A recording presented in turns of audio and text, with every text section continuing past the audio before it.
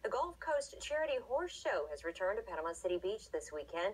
Tonight was day 2 of the 3-day celebration at Frank Crown Park. This is the 18th annual Gulf Coast Horse Show. Last year, the event was held in Tennessee.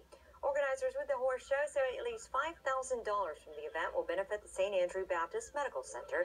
Despite the rainy weather and the Seabreeze Jazz Festival happening right across the street, the founder of the event says the turnout was better than expected. The only thing I wish